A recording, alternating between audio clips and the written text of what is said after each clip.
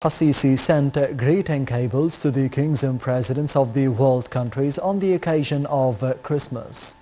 In his cables, President Al-Sisi wished the world leaders a blessed year that would mark a new start for development, progress and prosperity to all the people across the world. President Abdel Fattah al-Sisi directed to set up a fund and an insurance document for supporting families in the face of challenges related to the Personal Status Bill. The President also directed to set up a new Personal Status Bill in a way that makes it easier for all the categories of the people to understand. This came during the President's meeting with Prime Minister Mustafa Madbouli, Minister of Justice Omar Marwan, and the head of the Social Insurance Agency, General Gamal Awad.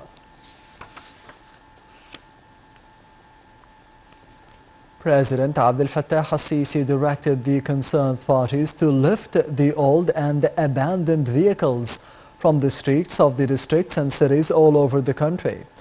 This came during the President's meeting with the Prime Minister Mustafa Madbouli, Minister of Justice Omar Marwan, Minister of Finance Muhammad Mait, Minister of Interior Mahmoud Tawfiq, Minister of Local Development Hisham Amna, and the Director of National Services Projects Agency Walid Abul Majd.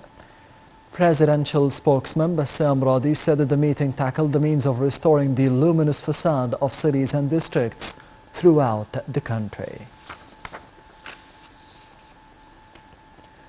Minister of Transport Kamil Al-Wazir witnessed the launch of the Talgo trains line from Ramses Station in Cairo to Sidi Gabir and Masr stations in Alexandria.